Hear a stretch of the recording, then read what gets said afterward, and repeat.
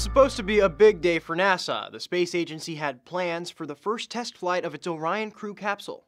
Instead, Orion sat on the pad at Cape Canaveral, looking majestic, but definitely not going anywhere.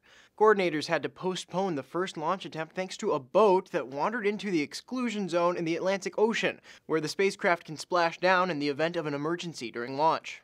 Then, high winds at the launch pad made it too dangerous to lift off, and finally, a portion of the rocket's fuel pump system stopped working. NASA tried some live troubleshooting, but eventually exhausted Thursday's launch window and declared the mission a scrub.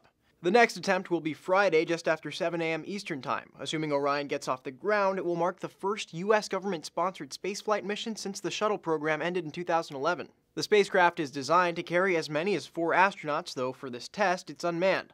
During the flight, it will make 2 orbits at roughly 3,600 miles high for a total flight time of about 4.5 hours. For this flight test, Orion is riding a Delta IV Heavy rocket from United Launch Alliance. It's the highest capacity rocket currently available. NASA will have to use even bigger boosters to get long-duration missions into orbit, though. It's designing the Space Launch System to carry enough fuel and supplies to support jaunts to Mars.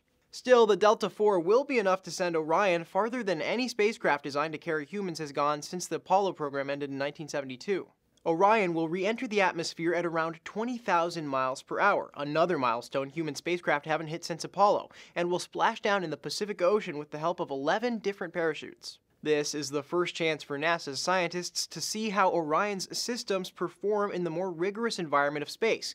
They'll test its radiation and heat tolerances to make Orion safer for eventual manned flights to the Moon and Mars.